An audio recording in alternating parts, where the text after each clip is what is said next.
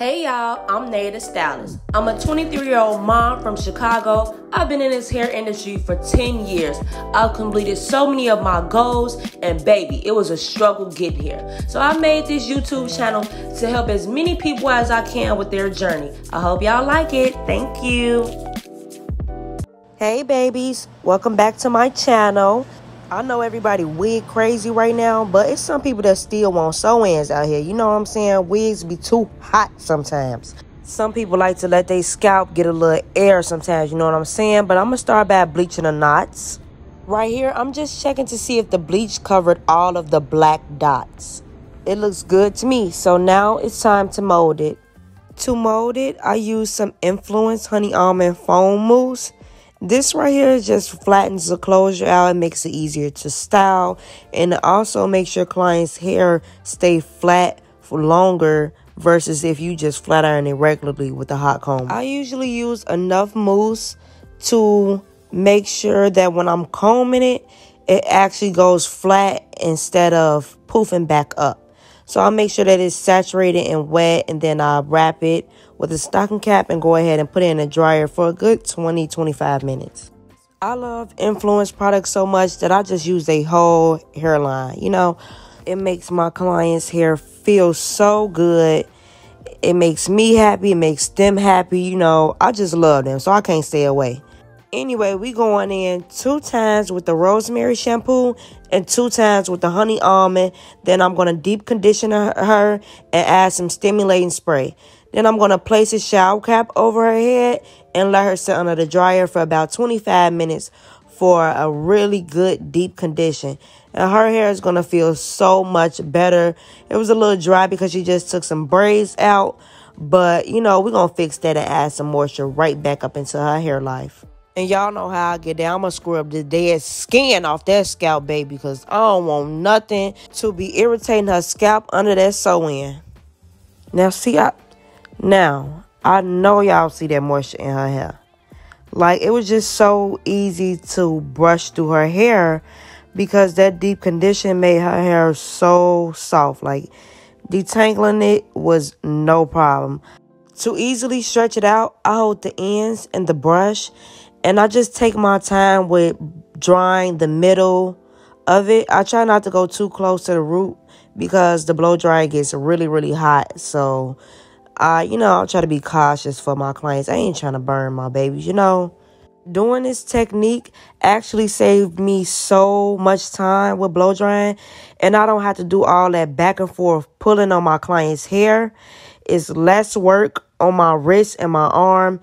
And my client is more comfortable with this because I'm not constantly pulling on her hair. See, now I just did that so fast, you got to rewind it. Shake your head like you're saying no for me.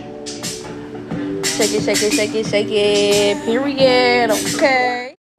So I need y'all to pay close attention. See how the first braid is all bass lonely?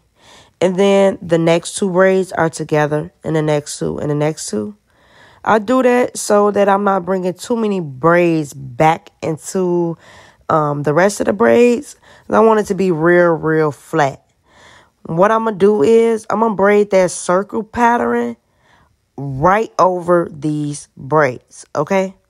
So if you can see, I open spaces up where I will be braiding it. And I pulled the hair through, parted it, as you can see. And then I'm just going to literally braid right over all of those braids. And I'm going to do this for every single braid that I go around in that circle with. But each time I go around, I'm going to add 1 braid from each side. I don't want to add too many braids at one time because then it's going to create bulkiness, okay? So in this first braid, I'm going to bring that first braid that's closest to her ear into the braid I'm doing now. Then when I get to the other side, I'm going to add that braid that's closest to her ear into the braid also.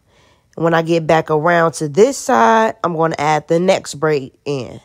As I'm braiding, I'm making sure my braids stay as tight as possible. And I'm doing that by grabbing small pieces of hair into the braid at one time. I'm not trying to make the braid all loose. So I want to braid very, very close together and take my time. Hey, y'all see that? Flat, okay? All that hair just went up into these braids like wham. Do you hear me? I don't know what made me think of this pattern. I just did it one day and it worked.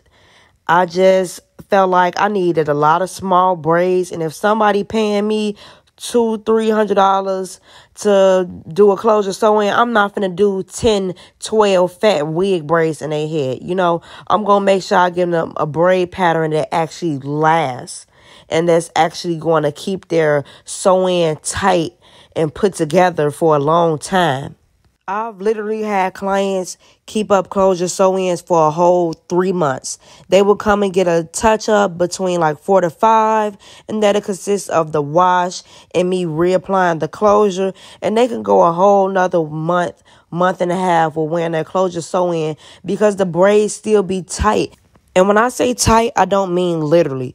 I mean close together because I already noticed that it's been a little pulling on her edges, so I didn't want to make anything tight. I know I got on her nerves because I asked her 1,000 times, is it tight? Do it hurt? It ain't pulling right. And she was like, nah, baby, I can't feel nothing, okay? But anyway, like I said, people like to let their scalp breathe. So I just sewed the stocking cap only where the closure will be sitting, okay? I don't need the whole stocking cap over her whole head. Stitch game on fleek. Now that lace glue is done drying, I'm going to go ahead and pop on my closure. And I try not to waste no time, baby. I sewed them first 2 bundles in while her closure was still in the dryer and the lace glue was drying, so everything could be done at once. Hey, now, okay, baby. Scalp, okay. Y'all better quit playing. Side. Okay, Kiki. To the side. Come on. Okay. Period. Oh, yes. Yes, honey. Yes. Okay. Y'all just love seeing a beautiful outcome. Like, baby, that's her hair. You can't tell me nothing different. You hear me? Y'all already knew good looks running this family, baby. Yeah, these know they ain't with me. They ain't really ready for this. They really mad because I'm a boss ass. You know what I'm saying? Lay money on that.